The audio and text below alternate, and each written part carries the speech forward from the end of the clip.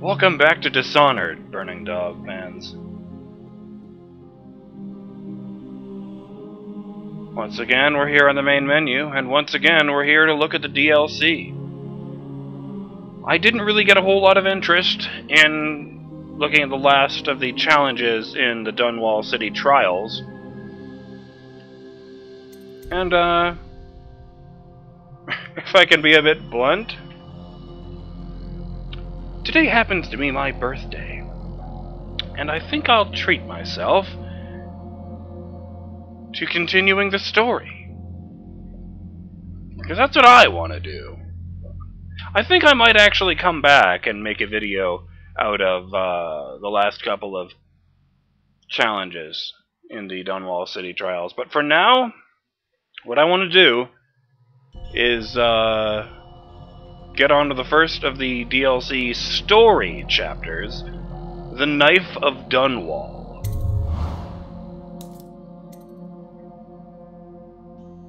Yeah, I kind of expected that name it would be dealing with Dowd, especially from the fact that he didn't show up at all in the ending.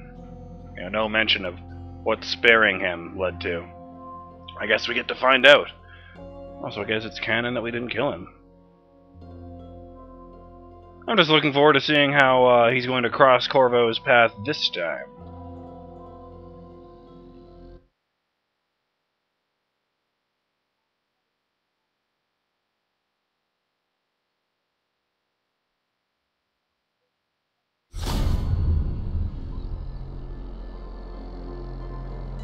Okay.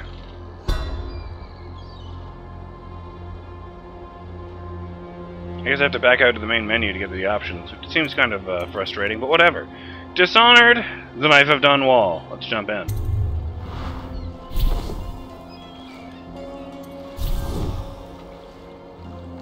Wait a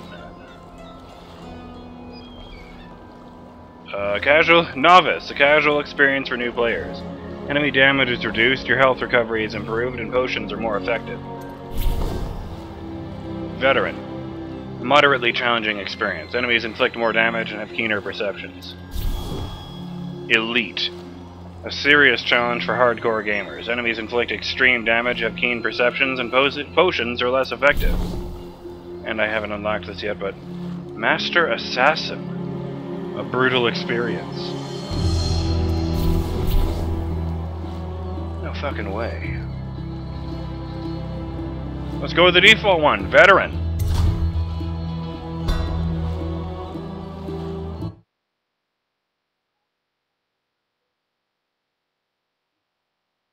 Wait, what?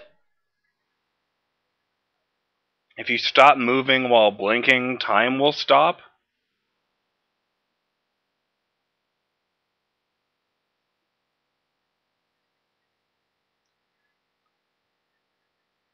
Oh, shit.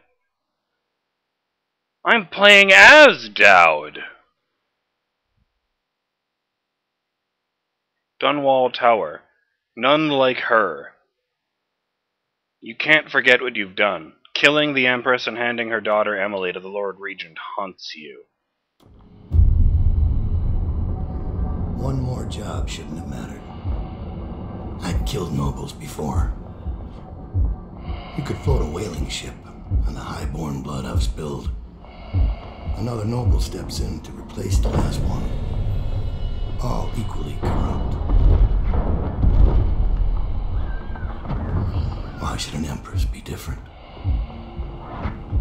But she was.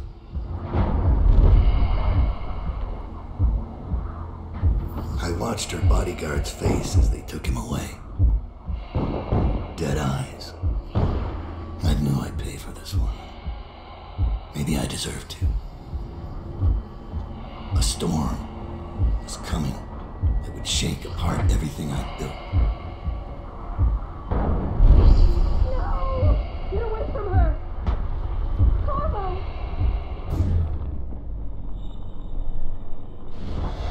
Mommy!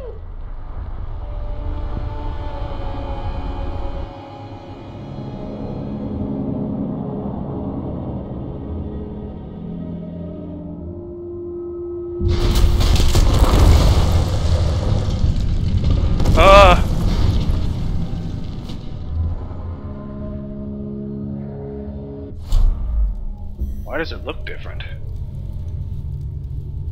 Oh! It's got the symbols for blink and time stop on it. Void gaze. See runes and charms through walls.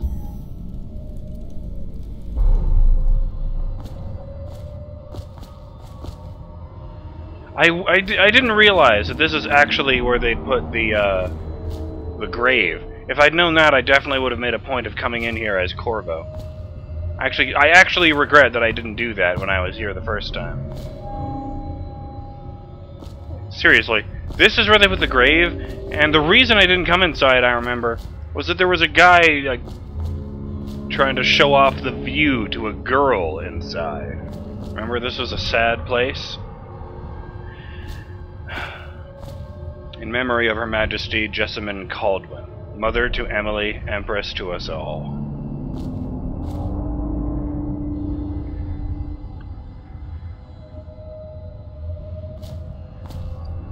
Fallen letter. You killed her.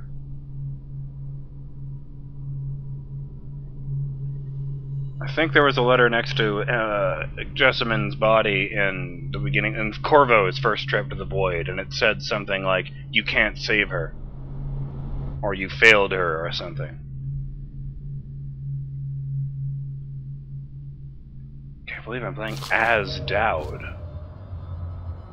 I don't even know what time period this is. Is this right after Corvo saves the Empire? Right after he killed the Empress? Power. Blink. Move rapidly from place to place unnoticed. You can move horizontally as well as vertically and aim at ledges to climb over them. Time will freeze if you stop moving while you aim, even mid-jump. This gives you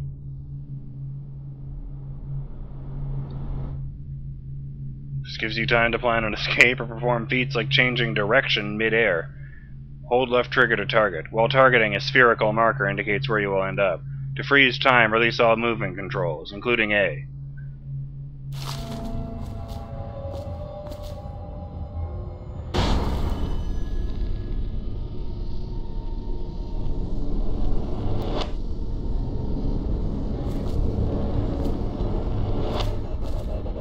That's really weird.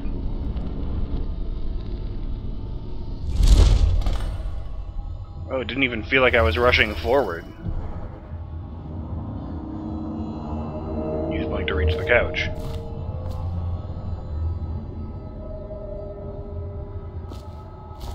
I did notice in that intro there, from Dowd's perspective, that you could see Burroughs and Campbell holding back the guards from going up there, or like talking to their own men, instead of rushing up to help save the Empress, of course.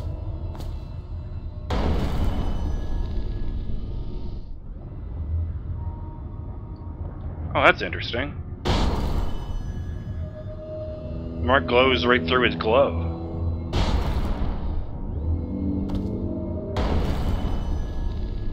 Not touching the ground. Weird! In fact, let's see if this really works the way they advertised it.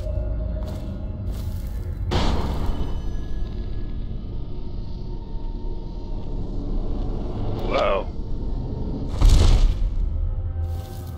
I can get used to this.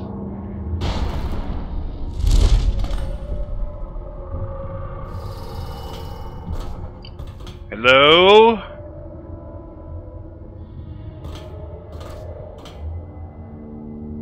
Oh! Power Void Gaze. Press left trigger to see in the dark and help you locate bone charms and runes. That's because I don't have the heart. Only Corvo has the heart.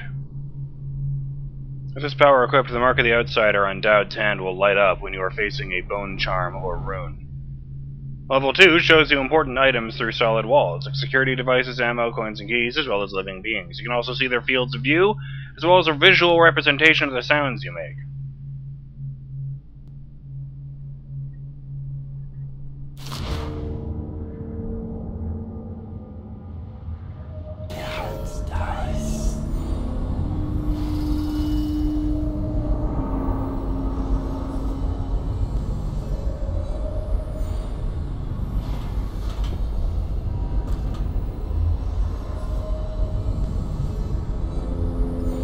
Wait, do I just... Does it just stay on forever until I turn it off? That was me manually turning it off. Weird. Weird, weird, weird. I noticed in those tips, Dowd's not wearing a mask.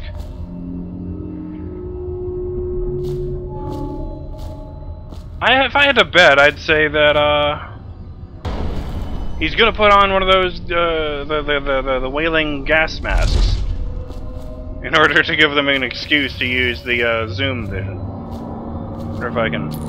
Oh.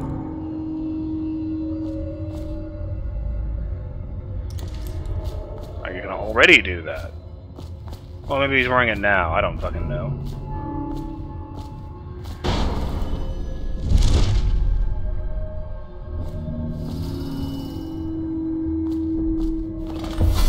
Dowd, my old friend. It's been a long while, but you've got my interest again. How the years pass and the bodies fall. Did you know that there are only 8 like you in the world, bearing my mark? I'm here because you're right. The Empress was different. This time, you can't just fade away into the shadows. There will be consequences. Your story is close to ending, and even you can't escape it. But what ending will you make for yourself? I'm here to give you one last gift, Dowd. It's a mystery. One that starts with a name. Delilah. Rothwild Slaughterhouse. I didn't think I would be responsible for finding out if Dowd was true to his word or not. Promised he didn't want to kill anyone anymore. A captain of industry, Bundry Rothwild is a ruthless businessman who owns a slaughterhouse and a fleet of whaling ships, including a ship called the Delilah. Infiltrate the Rothwild slaughterhouse and find out what's behind the name. For 6 months, the city writhed and changed. For 6 months, I tried to forget what I'd done to the Empress and her little girl. But there was no forgetting. I needed to find my next move. But all I had was that name. Delilah. Who was she? A threat? Or an ally? Word came from my second-in-command, Billy Lurk. In a house built on secrets, Lurk was especially good at uncovering them.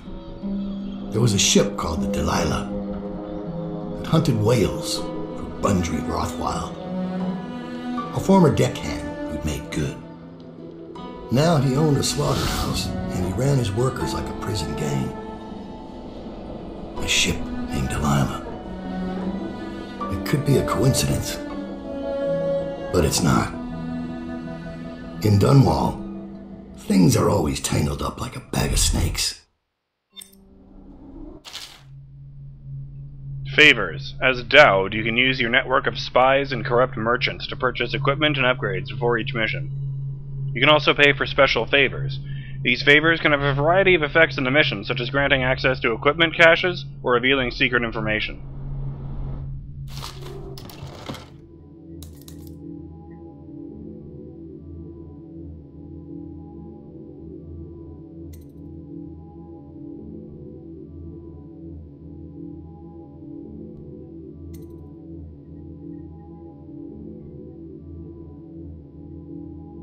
These sound good. I think I'll take these.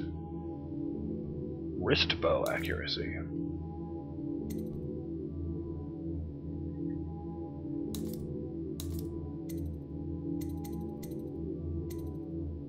Choke dust. A non-lethal grenade that temporarily disables enemies! Dude! Sleep dart capacity 1! I have the weirdest boner right now.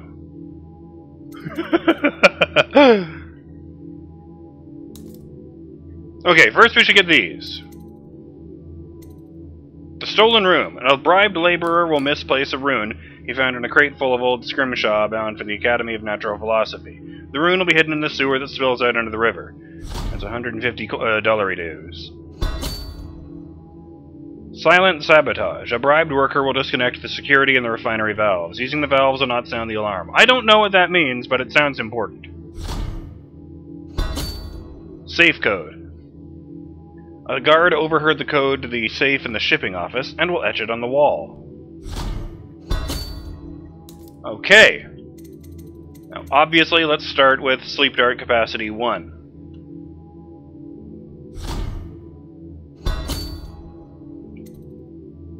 Let's go with Bone Charm Capacity.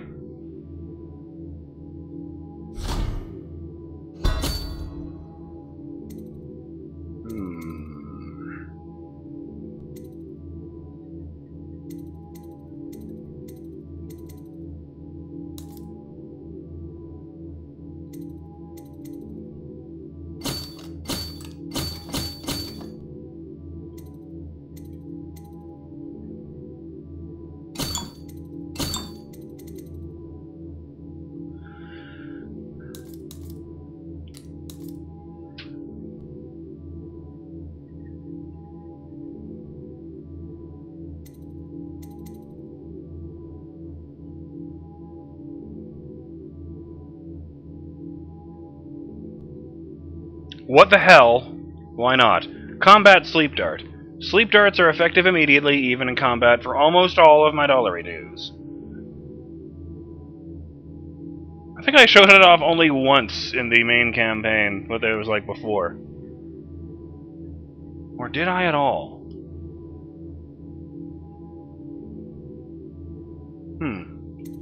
Maybe I should see it just for the hell of it. Or would that be madness, folks? I don't know! This is all new territory to me. Make a decision, BurningDogFace.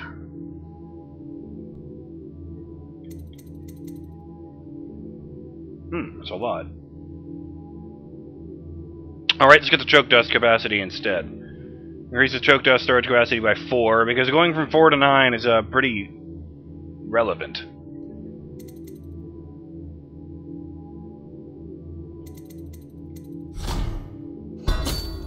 Okay. I guess I do, yeah. Hey, one more. Don't stop making purchases and proceed to the mission? Yes! Let's get on with it. Oh. As a result of your bribe, the alarm system has been disabled, and there will be a no alert if you begin turning on pressure valves in the refinery area.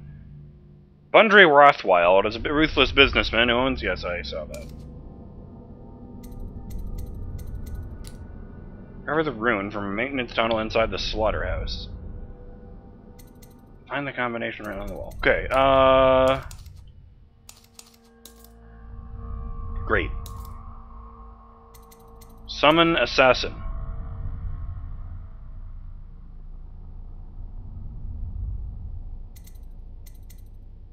Yeah, okay. Good. Arcane Bond. Share your powers with your assassin allies. Level 1 assassins will benefit from Blink and Vitality.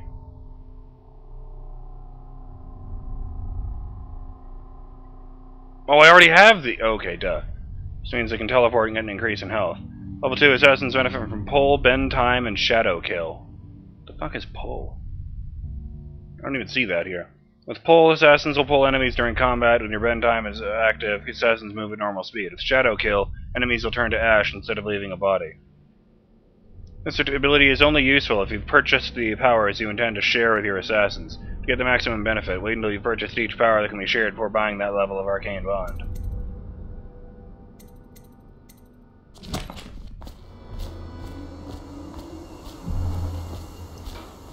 Dowd, you're here.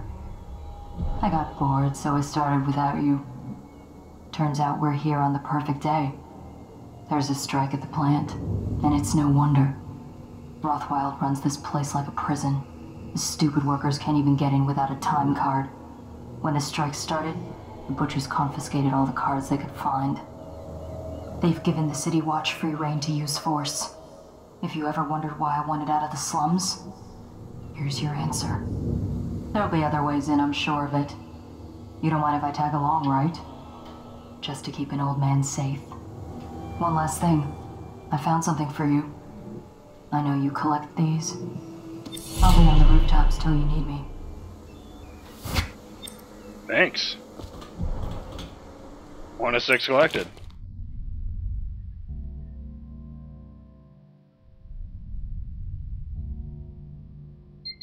Oh. Aw. Well, level 1. Let's invest it. Jump height is increased and falling damage is reduced, or health is increased. Let's go this first, then this, and then, you know, back and forth. Okay, let's do that. I don't think I'll be doing this for the same reason I didn't get Shadow Swarm, or whatever it was called. Devouring Swarm.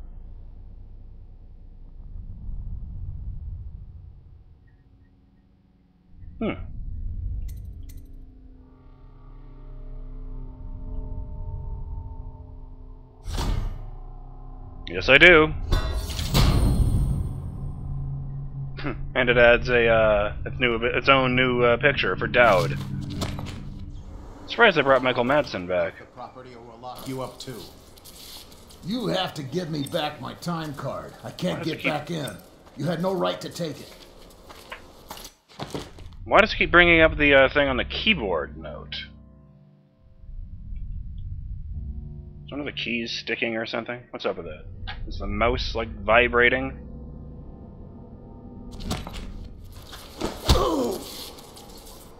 Try and get past me, and I'll see you swinging from a meat hook. Go home, mister. Orders are to confiscate those cards. No exceptions. I hope you die weeping. All of you. I hope the plague gets you.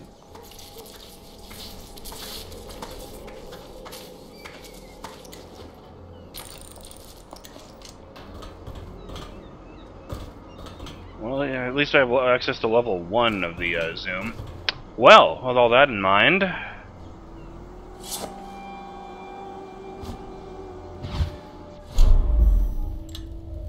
oh no, this one. And without the heart, let's put these over here. Cool. So that's why I couldn't see what they were shooting me with. We'll make it 3 more months. Should we gather for whiskey and cigars tonight? Well, that in mind, before we get to work, I'll call it a video. I'm BurningDogFace, and I'll see you on the next episode of Let's Play the Knife of Dunwall. When Dowd sets off on a mission to redeem himself. Later!